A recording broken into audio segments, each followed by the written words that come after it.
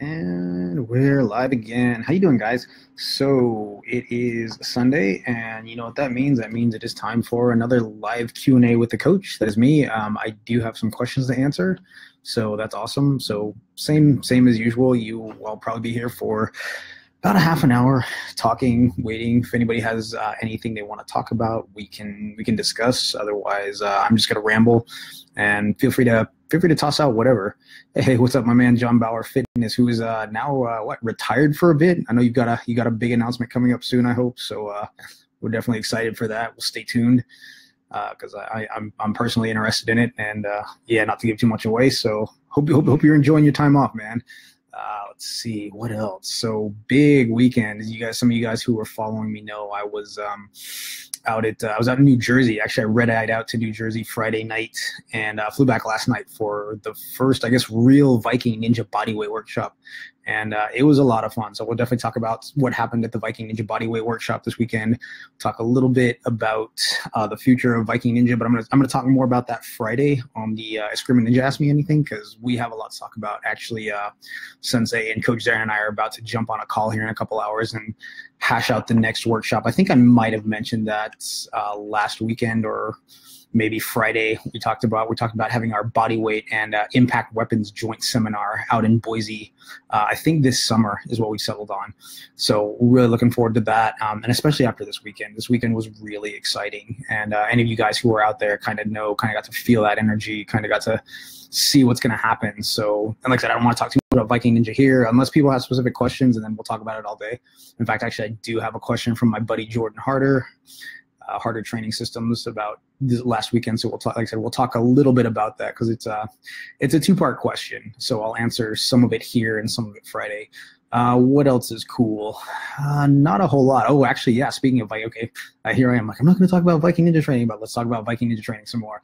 For any of you folks who have been to any of the Viking Ninja workshops, if you are certificated, that is, you can send me a picture of your certificate. I have a special, let's say, movement coaching deal for you guys. I'm not gonna give it away here, but yeah, if you're interested in getting a movement screen and some movement programming, mobility programming, send me a copy of your certificate and we'll talk. So like I said, it includes full movement screen, FMS-based movement assessment, which I'll just do for you guys. And then if you want some programming, I'll give you a very, very, very discounted price on that. So yeah, just something to do for the tribe. And like I said, if you just want to get a free screen, perfect. Send me an email address and I'll send you my FMS screening guide. You can send me videos and I'll do a full FMS workup for you. And if you know somebody who's familiar with the FMS who can get some programming for you, perfect. So cool. So let's get right to the questions actually. And this first one's fun. I actually have to apologize and give props in the same statement. So this is my buddy Tony Jeffries. Hopefully you guys are familiar with the Box and Burn Academy. Tony's the guy who started that, and really just stand-up guy. I've been to both levels of the Box and Burn Academy certification. I got to tell you, they're awesome. If you're looking for a good continuing education opportunity, get to both of those. There's definitely a lot of what they teach actually is kind of dovetails really nicely with what we do in Viking Ninja. Just the whole idea of martial arts training, martial arts movement practice based stuff for fitness or just martial arts as a movement practice. Something that they say a lot when you're training, when you're learning Box and Burn, is that some of the stuff you learn is not necessarily combat sports. It's not ring ready training, but it's still good exercise. You get good cognitive development, and for your clients, it's going to be fun. They get to feel like badasses. You can put some combos together, and they'll show you this, how to put together like good, intelligent boxing combos that give you good work, give you good neural development, and also, like I said, are just fun. And everybody wants to have fun when they're training, right? I know I do. That's the only reason I train. I started training, got into fitness because of other activities, because of martial arts and swimming. I was like, wow, I want to be better at this, so I guess I have to get in shape.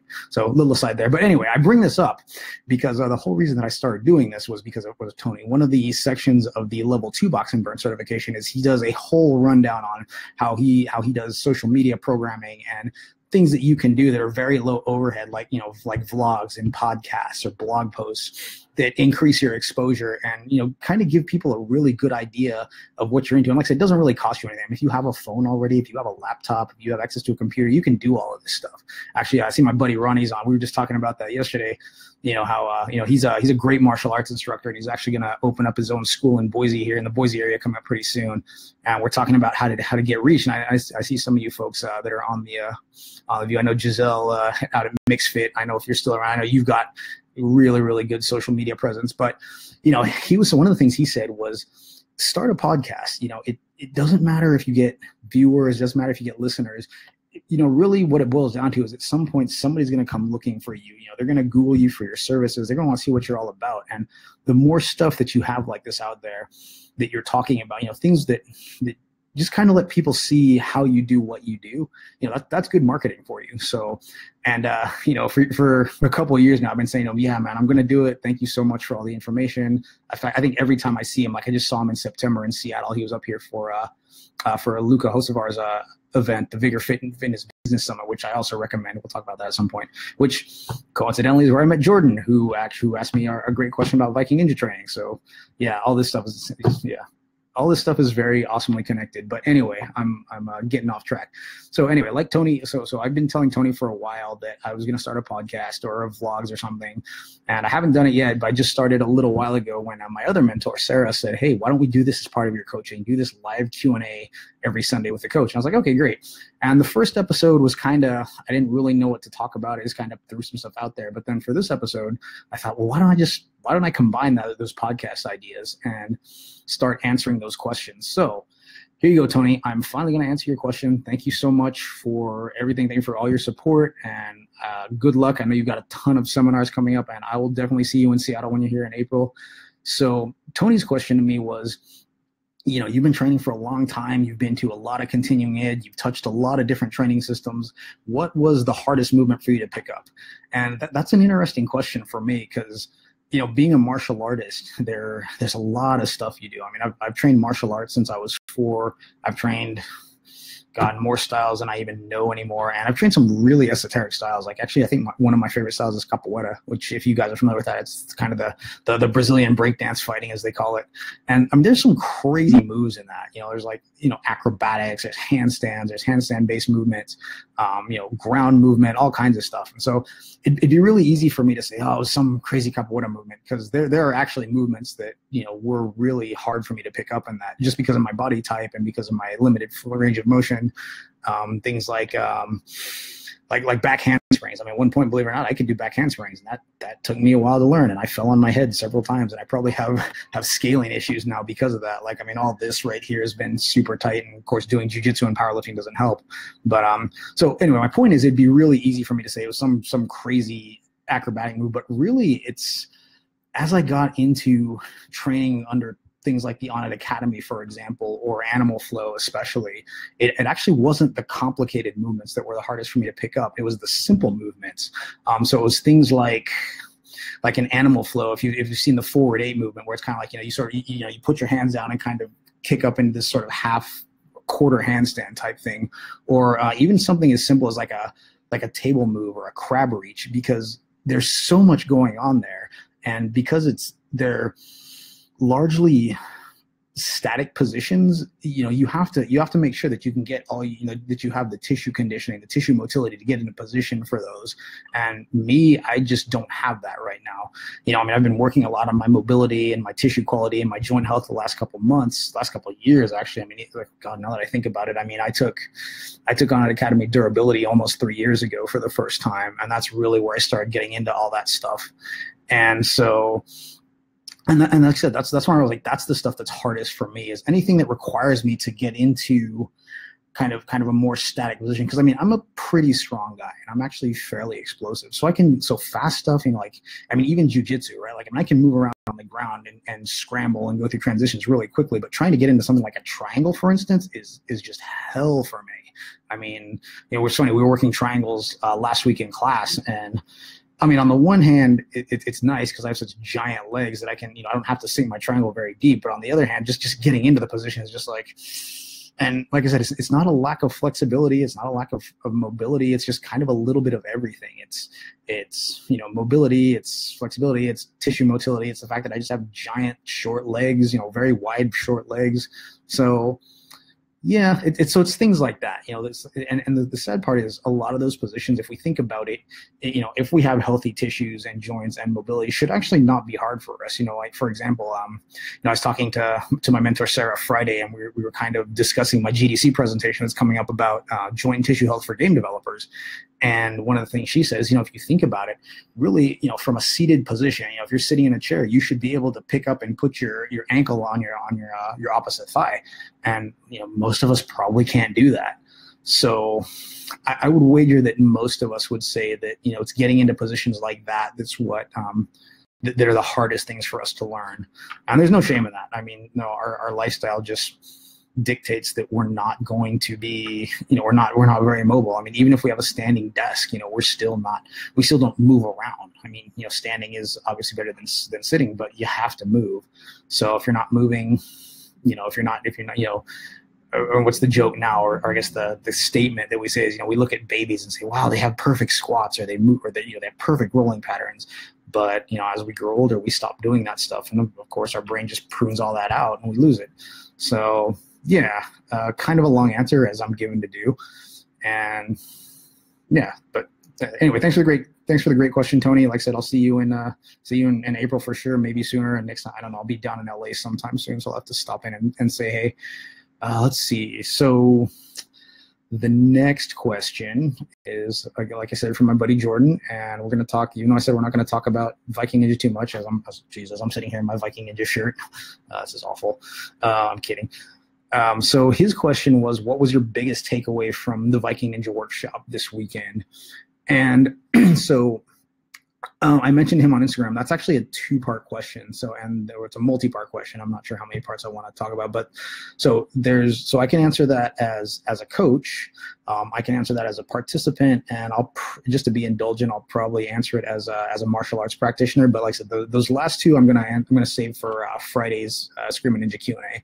So if you really, really care about the answer to those two answers, join me on Friday and we'll talk about that. But the first question is, as a coach, what I took away from it is, so I took a bunch of things away from it. Oh, what's up, Andres? Andres Arani again.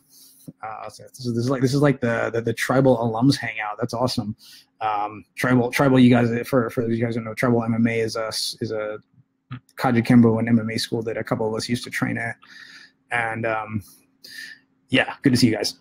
But so as I was saying, Viking Ninja as a coach, well, it's really interesting because I've been, like I said, I mean, I've been through a lot of continuing education in the last 3 years, and I see a lot of people come to different kinds of workshops for different reasons. And one of my big takeaways was that I think people are not just looking for something different. They're looking for something that's resonant, something that resonates with them on a level more than physical. One of my coaches and mentors, Coach John Wolf at the On Academy, he likes to say that coaching, personal training is very experiential.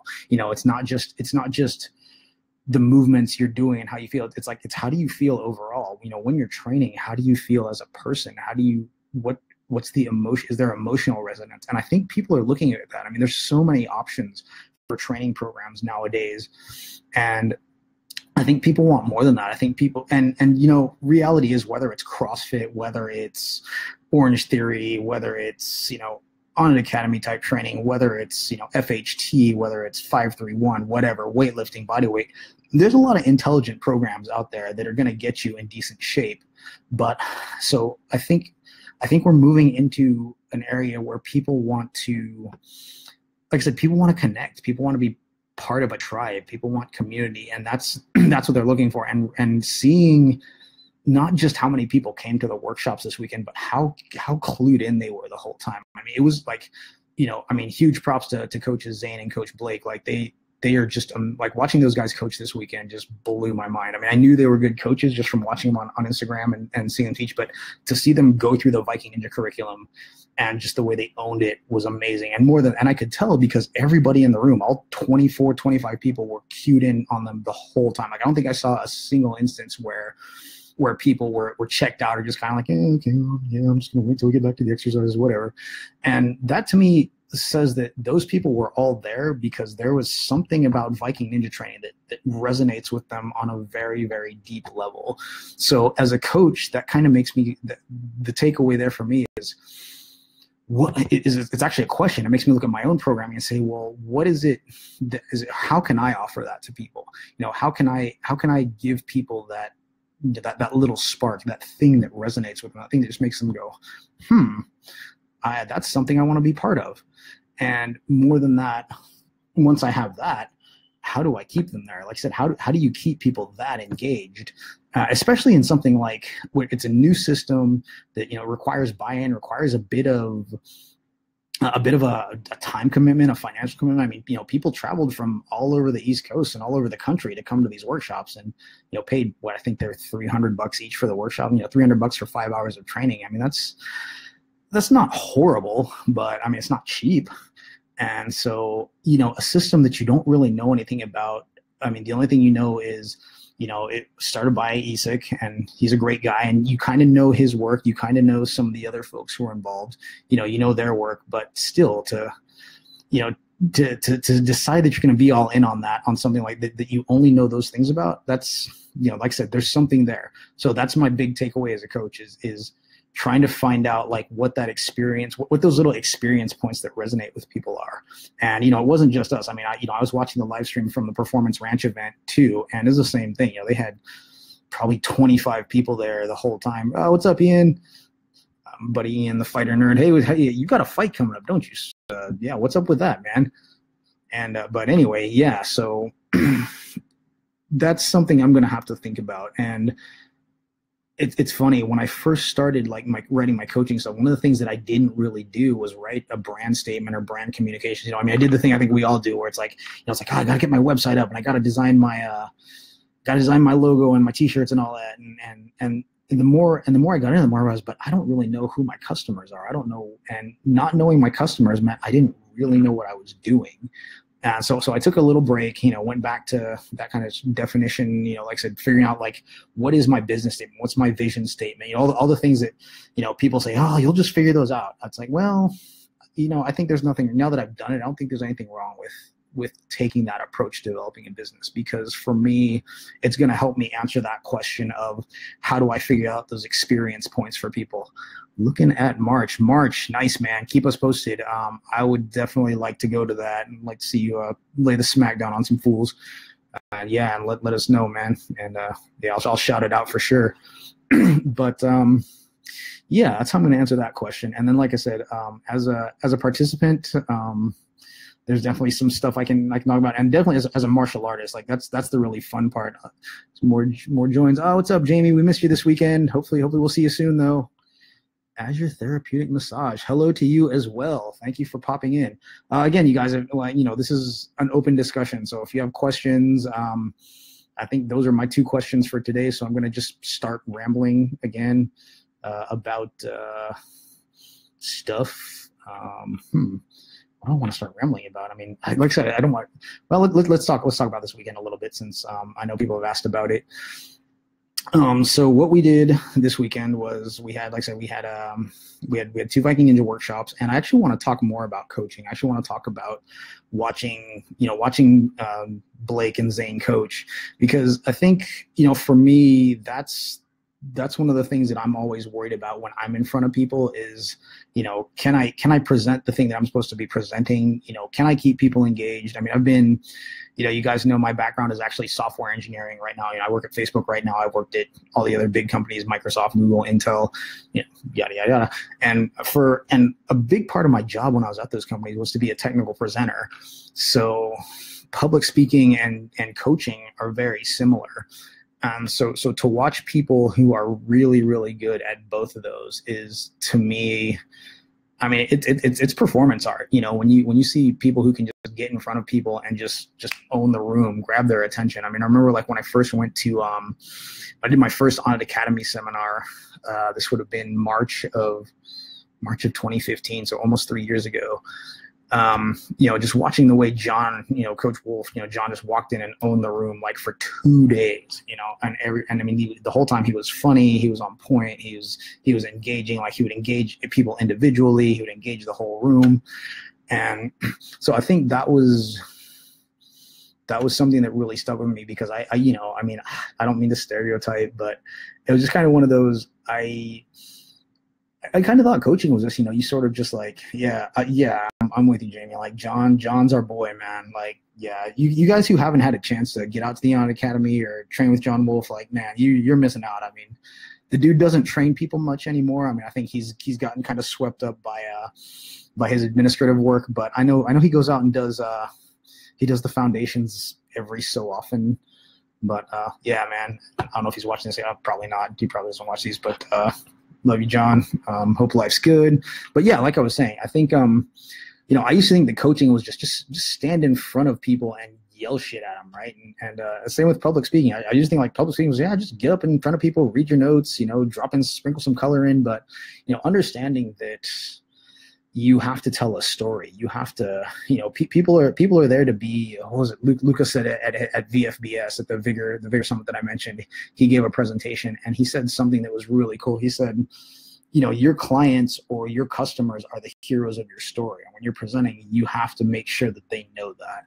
So that's a really interesting approach. And was Jamie said he was so real, and he was. I know. Let's turn this into like a John Wolf love fest for a couple minutes, because he's such a great guy. I remember and that's the cool thing. That's I don't know how much you've dealt with John, Jamie, but I know like every time I go out to the academy, he'll always pop in and just say hi, shake my hand, say what's up, say how you doing.